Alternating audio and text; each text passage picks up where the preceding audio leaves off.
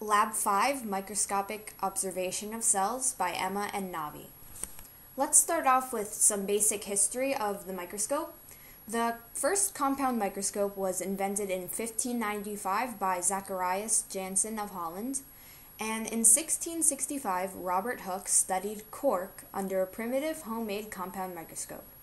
He coined the word cell from Latin roots, which means small compartment, in order to describe the structures that he observed. And in 1675, Anton van Leeuwenhoek observed single-celled microorganisms such as bacteria. In order to get an idea of what early microscopes looked like, here is some visual representations of what they probably looked like. So we can see that in 1595, the microscope kind of looked like a telescope, and it slowly evolved to look a bit more complicated and more complicated as the years passed. Here's a quick introduction to current-day microscopy, and here is a photo of a compound microscope similar to the ones that we used in class.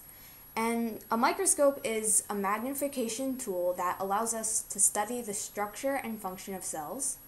And microscopes cover three important parameters, such as resolution, which measures the clarity of an image, contrast, which shows the difference in lightness, darkness, or color between adjacent regions in a sample, and magnification, which is basically the ratio between the size of an image produced by a microscope and its actual size.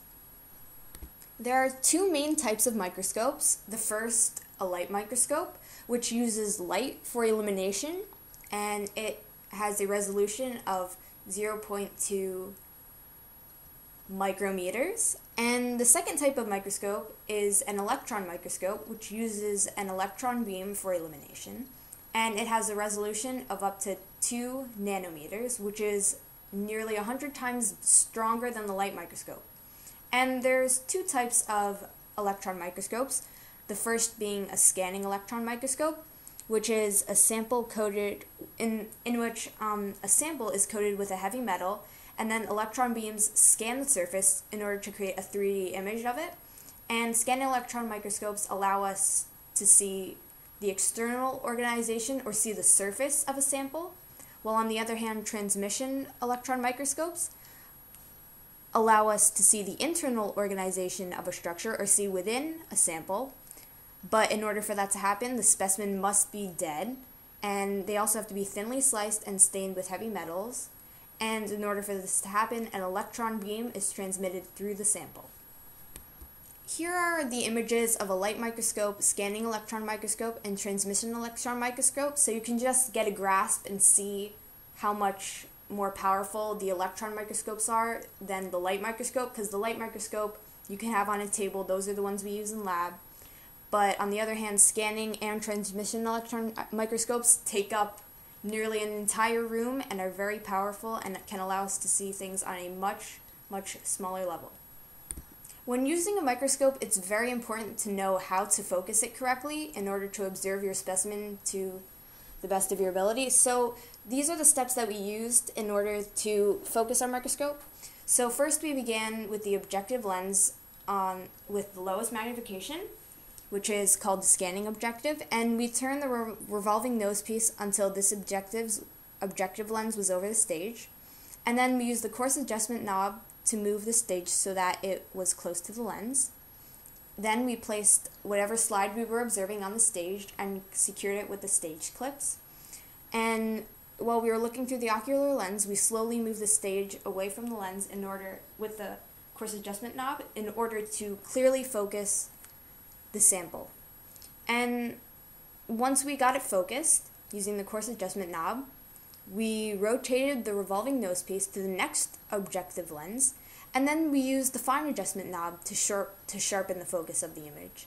And we did this because as we move up in magnification, we won't be able to use the coarse adjustment knob because it will move the stage too much, which can result in the long objective lens cracking the slide. So we used the fine adjustment knob, which moves the stage at a much smaller rate in order to get the precise image that we want to see. And so once we focused on the low power objective lens, we then turn the revolving nose piece to the next objective lens, the high power, and we observed it from there. Now here is some basic background of cells that are very crucial to life. Cell theory, which was discovered by Robert Hooke, says that all living organisms are composed of one or more cells.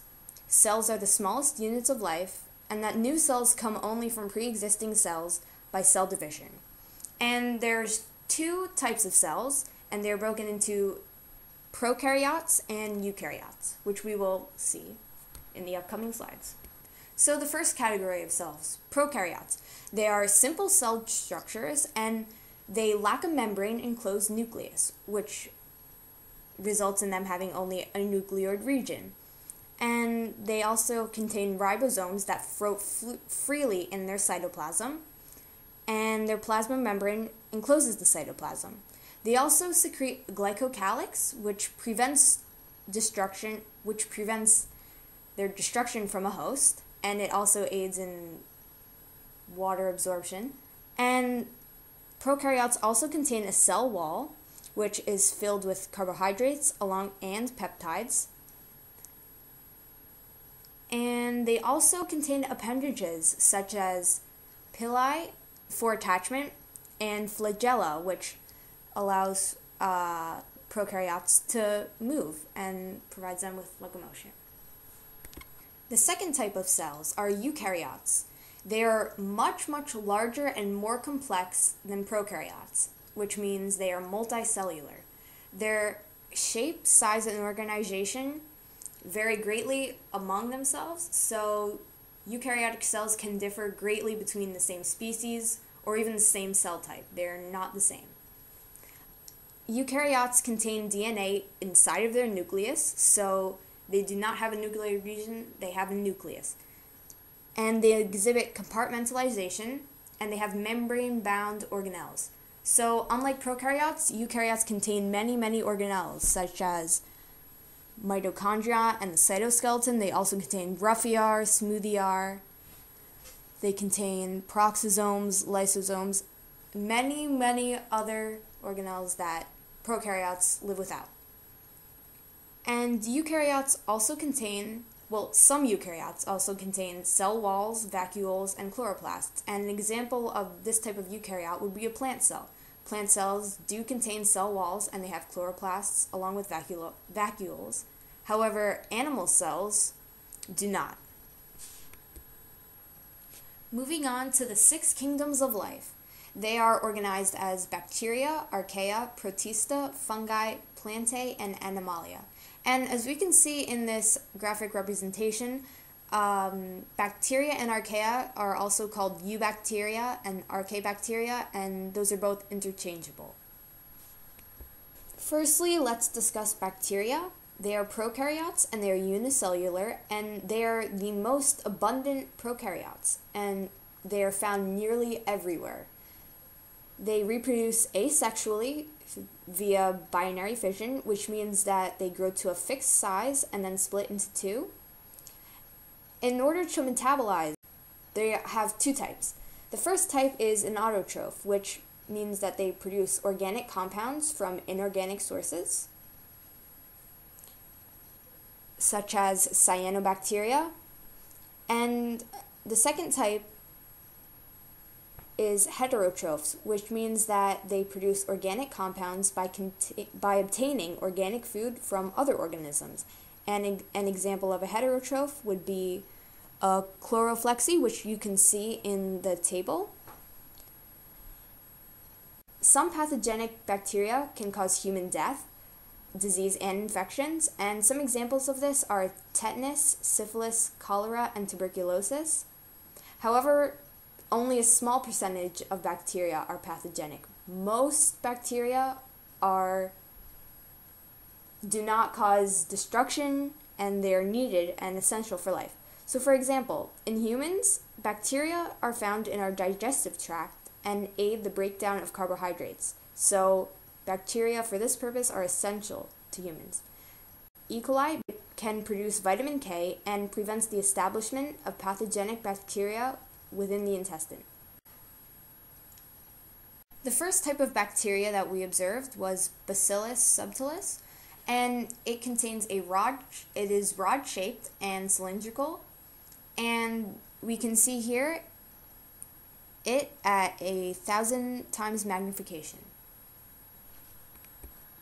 The second type of bacteria we observed was called Coccus, and it is symmetrically spherical bacteria, and we can see it here at 400 times magnification. We also observed Spirillum, which is spiral shaped with one or more twists, and it's also helical. It's a helical type of bacteria, and we can see it here at 1,000 times magnification. We also observed Staphylococcus aureus, which is a spherical and symmetrical type of bacteria, and the reason it is called staphylo, or it has that prefix, is because that defines bacteria that are clustered. And here we can see it at 1,000 times magnification. Here we can see the Staphylococcus aureus sample live, and we can still see it has its spherical and clustered shape at 40 times magnification. Now moving on to the second kingdom, Archaea. They are prokaryotes and are unicellular, and they are found in extreme environments, which means that they can be found in environments with very high salt content, acidity, methane levels, or temperatures. For example, they can be found in hot springs or salt lakes. They also reproduce asexually through binary fission, just like those of bacteria. And they are autotrophs and heterotrophs, which means that their energy can be derived from hydrogen gas, CO2, sulfur, as well as sunlight. Now, an example of archaea are methanogens, which can convert CO2 methyl groups or acetate to methane and release it from their cells. So the reason this is very important is because methanogens ultimately maintain the Earth's levels of methane. And another example of archaea is something called Methanobrevibacter smithii, which is found in the human gut. And this is essential for humans because it's essential for our digestion of polysaccharides. And this type of archaea also removes excess hydrogen in order to increase the transformation of nutrients into calories. And over here we can see a microscopic photo of methanogen. Moving on to the third kingdom, Protista.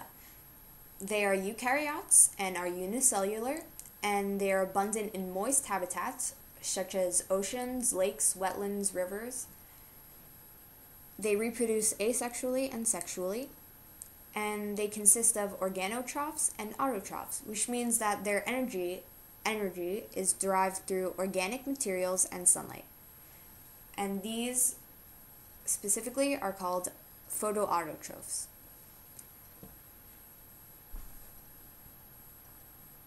Photosynthetic protists, also called algae, generate at least half of the oxygen in the Earth's atmosphere, and this is very, very important for us humans because we obviously need oxygen to breathe. And algae also produces organic compounds that feed marine and freshwater animals, and algae is used to make oil.